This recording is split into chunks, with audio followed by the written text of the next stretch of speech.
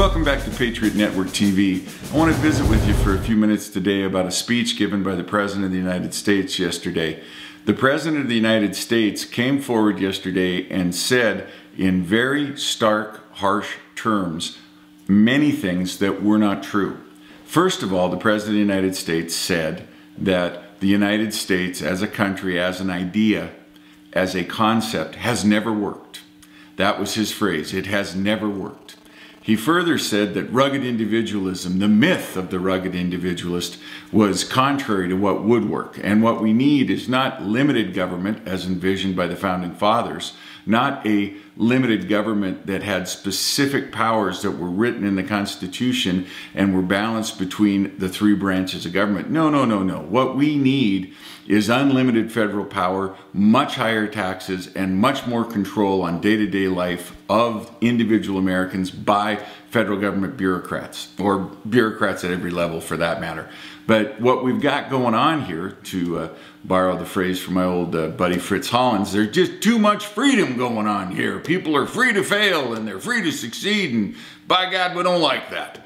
The President of the United States made a unilateral attack on the ideal of America. He made a unilateral attack on the ideal of freedom. He made a unilateral attack on the very notion of what our nation is.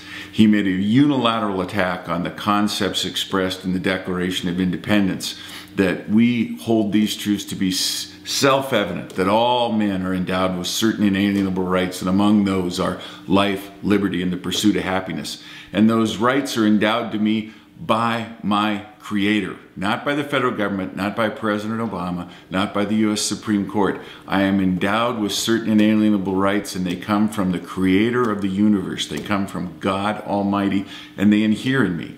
Well, the President's speech yesterday, which was disturbing on a number of levels, not the least of which was how many falsehoods statistical falsehoods, historic falsehoods he spoke. The essence of the speech was to basically, and this is no surprise if you followed the President of the United States, Barack Hussein Obama, hates America, and he hates the system of capitalism. He hates free enterprise. He hates the fact that people have the ability to succeed or fail based on how hard they work.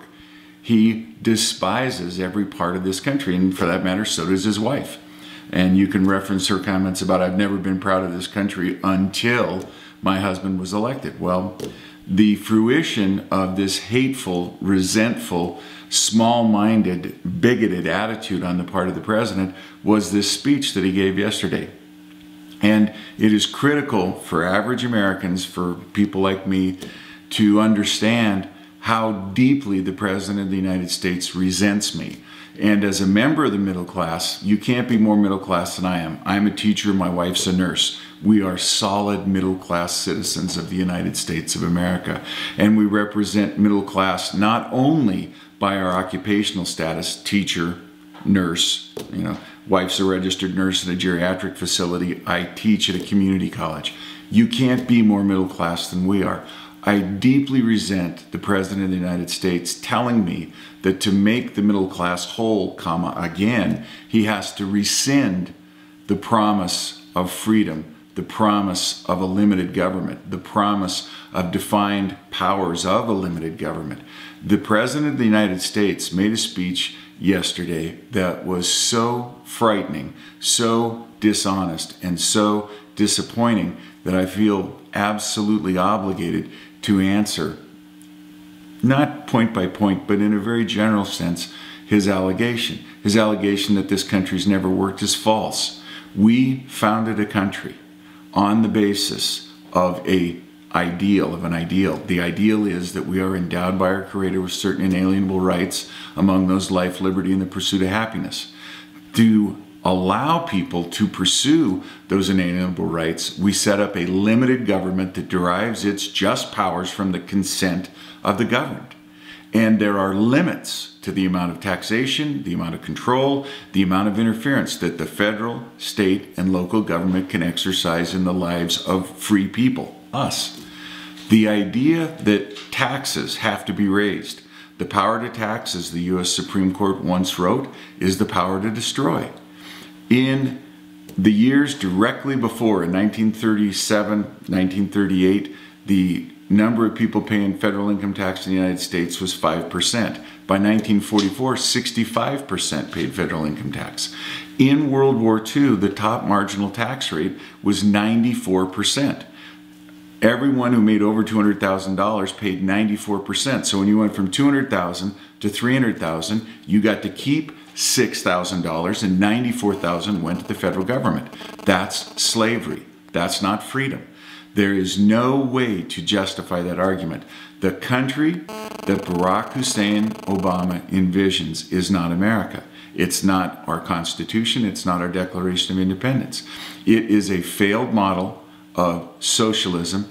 Just look to Greece, to Portugal, to Italy, and you'll see exactly what the president wishes to push on us. Now, he has been very cagey in not saying it out loud until yesterday.